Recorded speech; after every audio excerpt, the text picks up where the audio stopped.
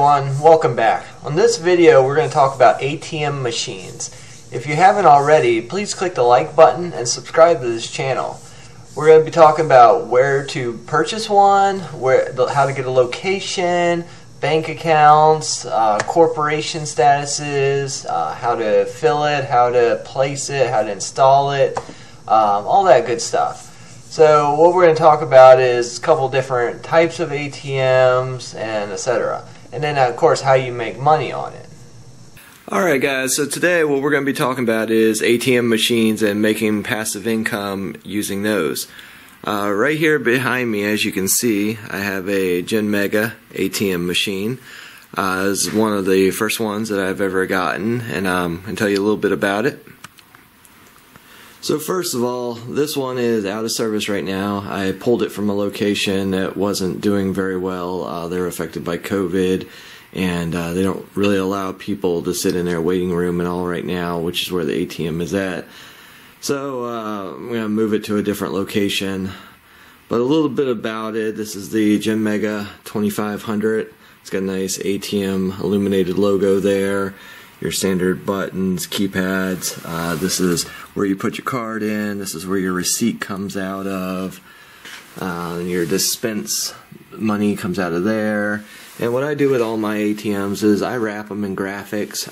So as you can see, this one was at Aqua Car Wash. So on both sides there. Because I like to give them a little bit of extra advertising, but also customize it to the place that it goes in. When you get ATMs, you get a set of keys with them to do different things.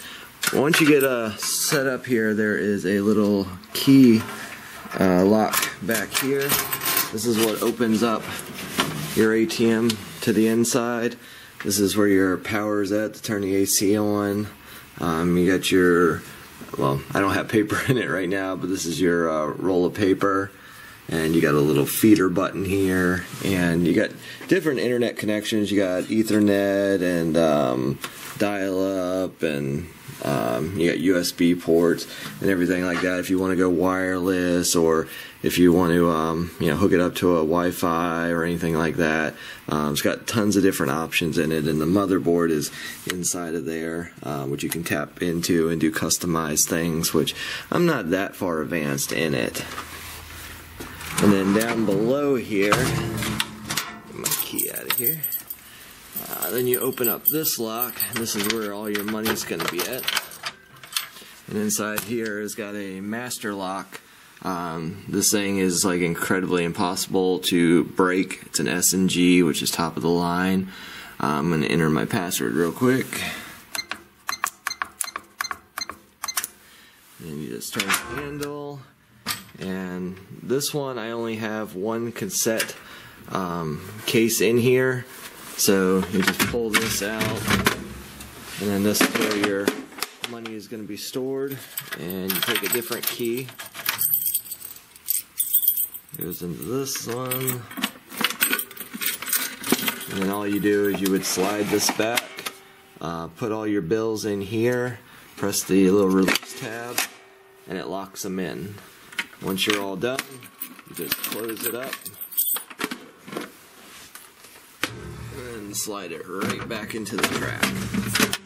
This is your reject bin, so if any bills get jammed or don't dispense correctly, they get rejected back into here.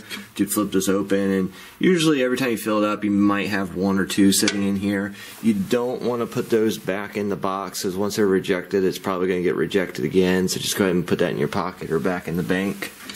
And you need to clean a little conveyor thing here. The bill dispenser from time to time. It's got sensors and all on it.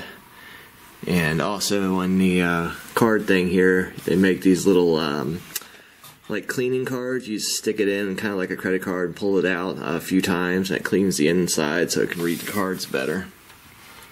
And then you have your power, internet cords, everything down here in the bottom, and you got tons of holes to bolted down to the floor. I generally only do 4 or 6. Some people go crazy and put like a dozen, which I think is overkill, because at that point someone's probably using a a truck to yank it out of the ground, so there's no saving it at that point. And when you're ready to close it up, as soon as you turn the handle, it beeps, and that lets you know that it is now secure. You don't have to type in any codes or anything. It's now locked. You can't get in it.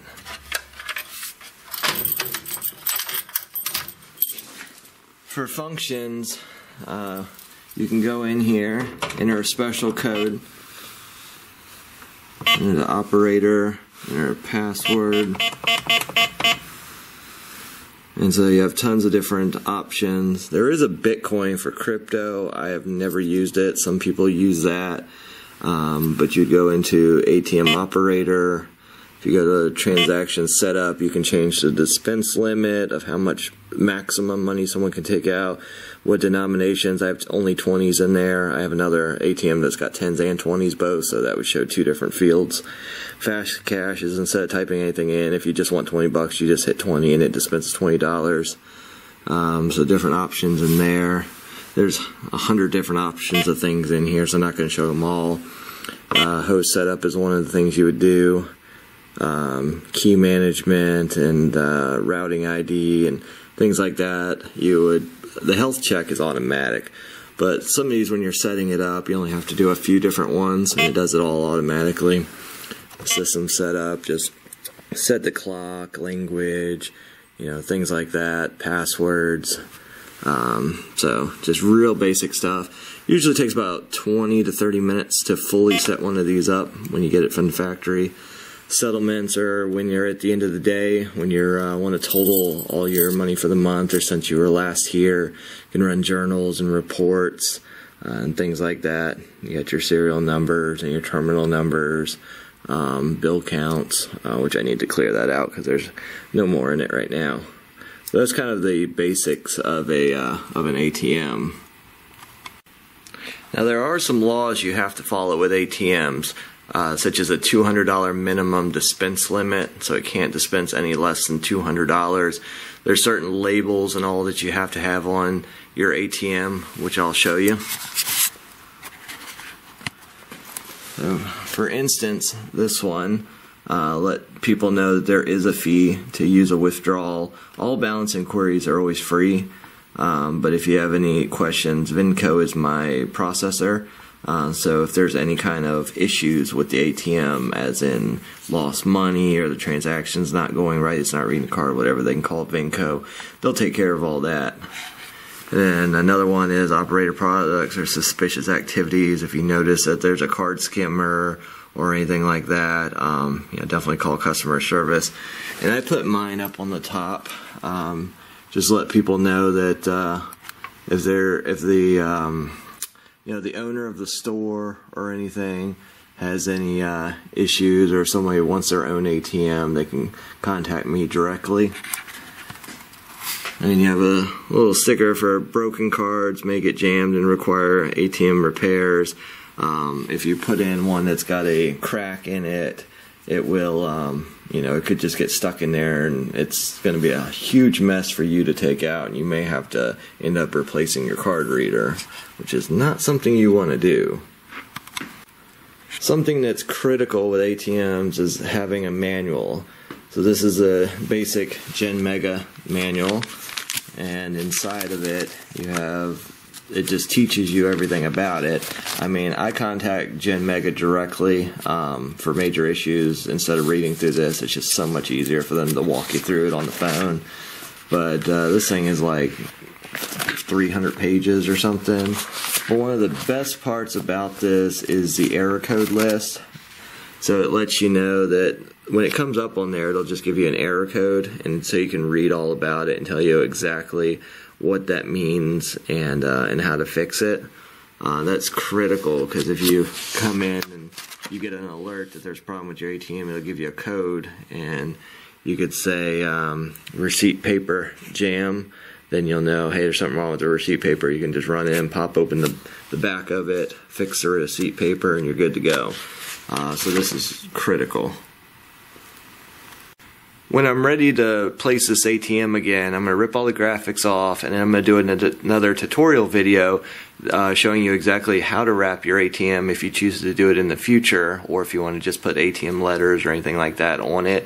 I'm going to show you the whole setup process of how I transport it and carry it, how I bolt it to the ground, how I fill it, everything that you need to know so you can get started with your own.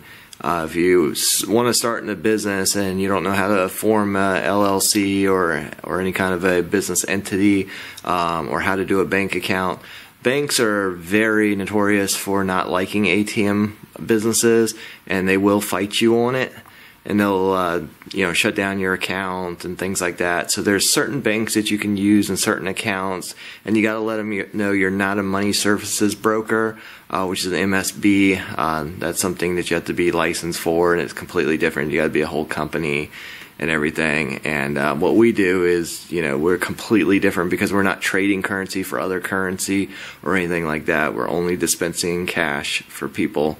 And so there's just certain guidelines you need to follow, but it's incredibly easy. I would say after about 3 or 4 hours, you're set up and ready to go and ready to get started in the business. But we'll go over that at a later point.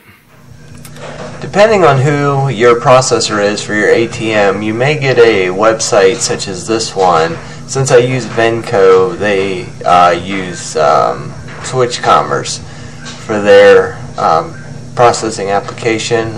It's cloud-based. I can go over here to terminals, and it'll show me, right now I only have one active out there. So when I click on that, it gives me all the information about the ATM. It lets me know it's currently active, master keys are bound, things are enabled, there's no issues with it, which would be right here on alerts. It says 0 alerts. It'll let you know if it's offline, inactive, incomplete, low cash balance, anything like that. It tells you which ATM, which location, what the error code is, anything like that. But anyways, back on here, it tells you all about your terminal statistics of how much you're doing, how much is being dispensed. Right here's your recent transactions. It would say balance if it was a balance inquiry. Luckily, I've had all withdrawals, which is really great.